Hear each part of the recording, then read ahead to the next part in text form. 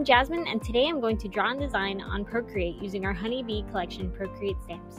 If you are interested in purchasing these stamps, the pack is available for just $3 on our Etsy. This includes the designs in a Procreate stamp pack, colored PNG and JPEG files, and SVG files which can be used in the Cricut design space.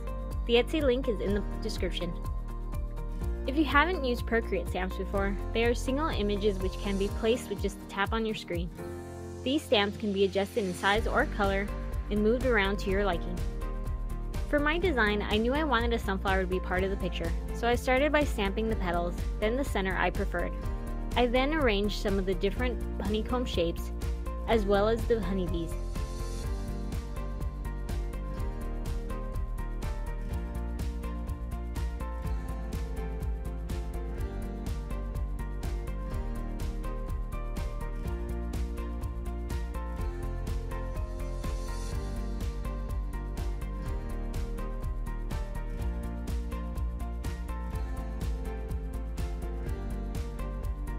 After looking on the internet for different bee pun quotes, I chose my favorite, "Be Wild and Free," and typed it out.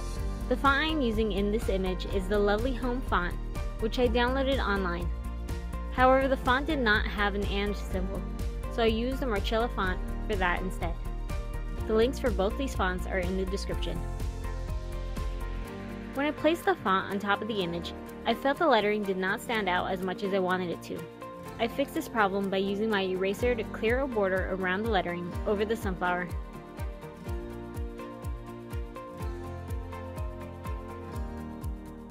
The results for this cute design. Using the Procreate stamps, you can make designs for a variety of projects. After I completed the design, I thought it would look best on a bag. Since I have a sublimation printer, I decided sublimation was the best route. Now it's time for the true tutorial. For this project, you will need a sublimation canvas bag, a sublimation print of the design, parchment paper, and access to a heat press. I printed the design using my sublimation printer and purchased a 10-pack of sublimation bags on Amazon. Sublimation items are made of polyester or have a special polyester coating, which allows the ink to fuse into the fibers. Sublimation will not work on any material not containing polyester. If you do not have access to a sublimation printer, there are Etsy sellers who sell sublimation transfers. To apply your sublimation transfer, preheat your heat press to 365 degrees. Lay out your bag and heat it for about 10 seconds to prep the surface. This will remove any wrinkles or fold lines from the surface.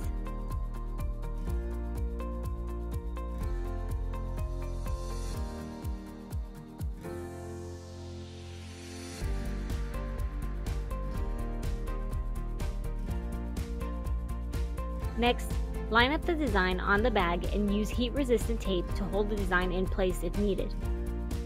Place a sheet of parchment paper above the design for extra protection. Press the design for 80 seconds.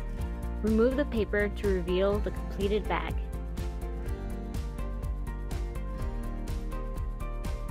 The design I made in this video is available to purchase on its own for $4 and comes with a PNG and JPEG image, as well as an SVG file for Cricut.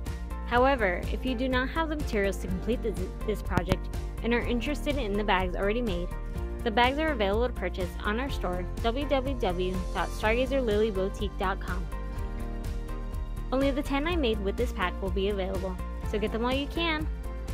If you like this video, please subscribe and hit the notification bell to see when future tutorials are uploaded.